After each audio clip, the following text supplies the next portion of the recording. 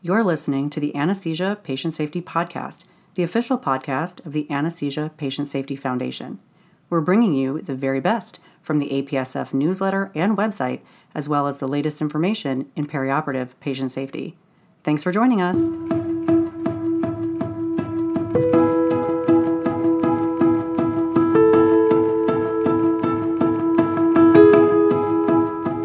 Hello, and welcome back to the Anesthesia Patient Safety Podcast. My name is Alli Bechtel, and I'm your host. Thank you for joining us for another show. This week, we are headed back into the June 2022 APSF newsletter. We have a brand new show, new content, and new guidance for difficult airway management. But before we dive into the episode today, you've heard me recognize our corporate supporters on this show. But there's another supporter who is absolutely essential. You. Every individual donation matters so much. Please visit apsf.org and click on the Our Donors heading and consider making a tax-deductible donation to the APSF. One of the top 10 APSF patient safety priorities is airway management, including airway management difficulties, skills, and equipment. This topic is near and dear to the hearts and clinical practice of all anesthesia professionals and is a critical part of keeping patients safe during anesthesia care. As I mentioned on the show last week, there are new 2022 ASA guidelines for difficult airway management, with changes from previous guidelines. Today, we are going to be talking about these updated guidelines as we review the June 2022 APSF newsletter article by John Fiedjo and David Mercier, Anesthesia Patient Safety Foundation Update, 2022 American Society of Anesthesiologists Practice Guidelines for Management of the Difficult Airway. To follow along with us, head over to apsf.org and click on the newsletter heading. First one down is the current issue, June 2022. Then scroll down until you see our featured article today. I will include a link to this article in the show notes as well. Are you ready for it? Updated Difficult Airway Management Guidelines. There are some big changes with these recent updates. Change can be good and represent new ways to keep patients safe in the face of continued patient safety threats of human factors, team-based performance, and cognitive errors with improved clinical decision-making during critical situations. The APSF article authors point out that change may also be difficult and introduce Robert Glazer, founder and chairman of the board of a global partner marketing agency and author of a weekly blog called Friday Forward. I will include a link to the blog in the show notes as well. Glazer describes the 4 stages of change, and I'm going to read through them now. Number 1, confusion and surprise. Why did you change that? Number 2, reacting to differences. Why is this difference? Not sure I like that. Number 3, pining for the past. Oh, I wish I had that old version back. And number 4, adaptation and acceptance. This may actually be better. I think I like it.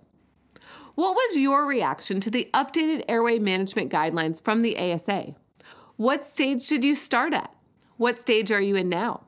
We are going to get into the revised guidelines now and work towards that last stage of change, adaptation and acceptance. So go ahead and fix that cup of coffee or tea, set off on your walk or jog, because here we go. Did you know that the first ASA practice guidelines for management of the difficult airway was published in 1993? Then, these guidelines are reviewed every 5 years by the Committee on Practice Parameters, with a complete revision at least every 10 years.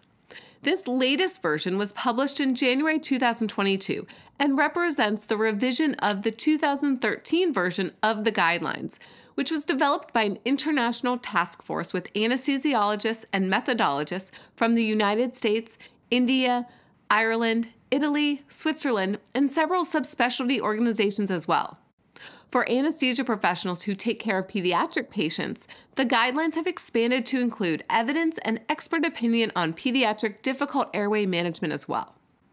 There may be a lot of changes in the revised guidelines, and that is because a lot of work went into these considerations, including over 500 references, surveys of expert consultants, ASA members, and 10 participating organizations, and updates on the equipment and available technology. The TLDR of these revised guidelines is consideration for continued oxygen delivery throughout difficult airway management and during extubation, as well as using capnography for confirmation of successful tracheal intubation. But we are not going to stop there. We are getting into all of the details of the airway management algorithm, so don't touch that dial. Another important consideration for these new guidelines is the focus on paying attention to the passage of time while performing airway management. This is important because during critical situations, there may be a tendency towards task fixation with multiple failed attempts at the same approach without considering alternative techniques. This puts the patient at increased risk of airway trauma and persistent failure to secure the airway. This is a call for increased situational awareness while working through the airway algorithm, which may even mean that you end up at the surgical airway pathway earlier. One option is to assign the role of arbiter of task fixation to a member of the healthcare team who is not involved in hands-on airway management to help guide the healthcare team through the difficult airway algorithm. A threat to patient safety that was identified since the previous guidelines were published is judgment error in not performing an awake intubation when it is indicated, which has led to complications and failure to secure the airway. As a result, the updated guidelines include a pre-induction decision chart for awake compared to asleep airway management. Check out Figure 1 in the article, and we are going through it as well.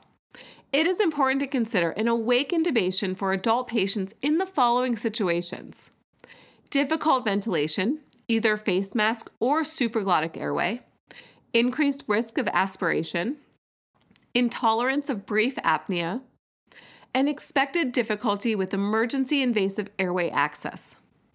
Let's go through part 1 now.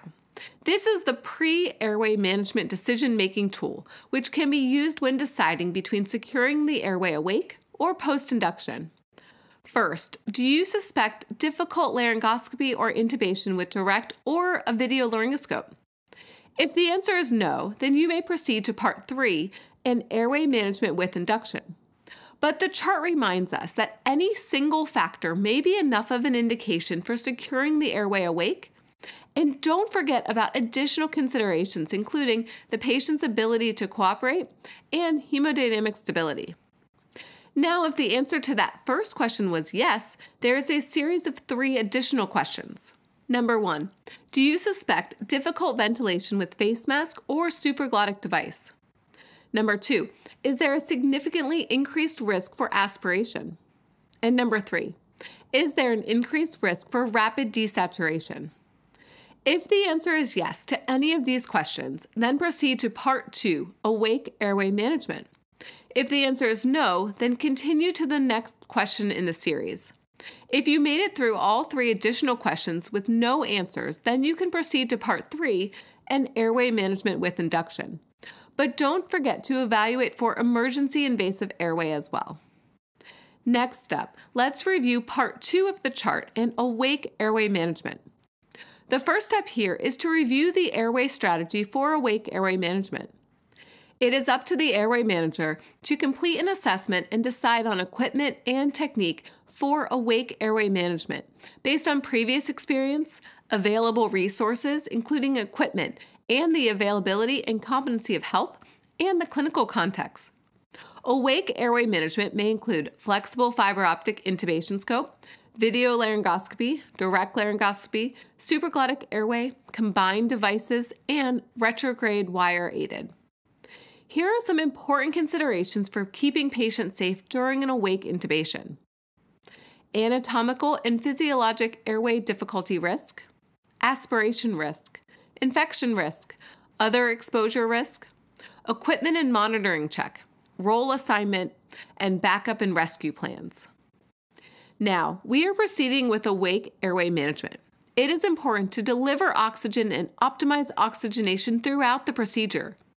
This may include low or high flow nasal oxygen, head elevated positioning, and non-invasive ventilation during pre-oxygenation. The first branch point is an awake technique or an elective invasive airway. An invasive airway may include surgical cricothyroidotomy, needle cricothyroidotomy with a pressure-regulated device, large bore cannula cricothyroidotomy, or surgical tracheostomy, as well as retrograde wire-guided intubation and percutaneous tracheostomy. There are rare situations where rigid bronchoscopy or ECMO may be options as well. Keeping patients safe during elective invasive airways also means that this procedure is performed by someone trained in the invasive airway technique whenever possible. At this point, either awake intubation or elective invasive airway, if the procedure is successful, then it is critical to confirm placement and ensure adequate ventilation with capnography. What do you do if the awake intubation is unsuccessful? This is the time to consider calling for help, and you can proceed to the awake non-emergency pathway. This pathway includes either postponing the procedure or consider the risks and benefits of the following: an alternative awake technique, an awake elective invasive airway, alternative anesthetic techniques, and finally, if the patient is unstable or if airway management is absolutely necessary after a failed awake intubation, then this is the time to proceed with induction of anesthesia with preparations for possible emergency invasive airway. We are moving on to part 3 of the chart. This is airway management with induction of anesthesia. Remember, throughout these steps, it is important to deliver oxygen and optimize oxygenation to help keep patients safe. The first step here is to review the airway management strategy. This is such an important step during awake or asleep airway management and includes deciding on the technique for securing the airway based on the airway manager's choice of technique and experiences, the patient, the procedure, and the available equipment. The next step is pre-oxygenation and induction of anesthesia. Now, was your airway plan successful? If it was, then confirm adequate ventilation with capnography and proceed as planned. If the airway plan was unsuccessful, are you able to provide adequate ventilation? Let's go through the yes, adequate ventilation by face mask or supraglottic airway pathway first.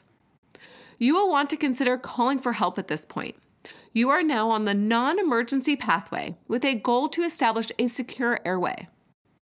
The chart includes a cycle with less than or equal to 3+1, stay time, attempt, and SpO2 aware in the middle, and 3 options of used alternative device, awake patient, and invasive airway. The less than or equal to 3+1 refers to limiting attempts at tracheal intubation and supraglottic airway insertion to decrease the risk for bleeding, edema, and airway trauma, which may lead to increased difficulty with mask ventilation or securing the airway. Keep in mind that persistent attempts at any airway intervention, even inadequate mask ventilation, may lead to a delay in an emergency invasive airway and increased risk for complications. The approach here is to limit attempts with any technique class, that is face mask, supraglottic airway, tracheal tube, to 3 attempts and reserve 1 attempt for a clinician with higher skills, hence 3+1. As you work through the non-emergency pathway to secure the airway, it is critical to make sure that you are providing adequate ventilation. As long as you are, then you remain on the non-emergency pathway. Alternative devices may include supraglottic airway, direct laryngoscopy, video laryngoscopy, and flexible fiber optic scope. In addition, when you are on the non-emergency pathway, you still have the option to awaken the patient, and this may be a life-saving decision. When deciding to awaken the patient and postpone the case and intubation, the goal is to bring the patient back with appropriate resources the next time to be successful in the future, including personnel, equipment, patient preparation, or planned awake intubation. So far, we have stayed in the planning phases and green areas, which represent adequate ventilation on the airway management chart. But there is still so much to talk about, including the emergency pathway and pediatric difficult airway management. You will have to tune in next week as we continue the conversation and check out the show notes for the updated adult difficult airway infographic. If you have any questions or comments from today's show, please email us at podcast@apsf.org.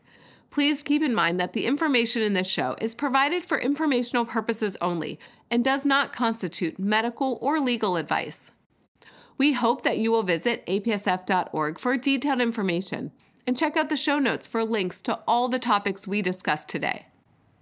There is a new, revitalized column in the APSF newsletter and section on the website called In the Literature. You can find it by heading over to apsf.org and clicking on the Patient Safety Resources heading.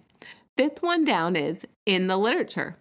This section includes summaries of current patient safety literature that is of interest to our readers. This is not a brand new idea for the APSF, since literature summaries have formed an integral part of the APSF newsletter since the original newsletter in 1986, which included a column called From the Literature. For more information, check out the article by John Eichhorn, published in between issues on the 1st of August 2022. That which is old is new again. APSF newsletter In the Literature synopsis summaries reappear.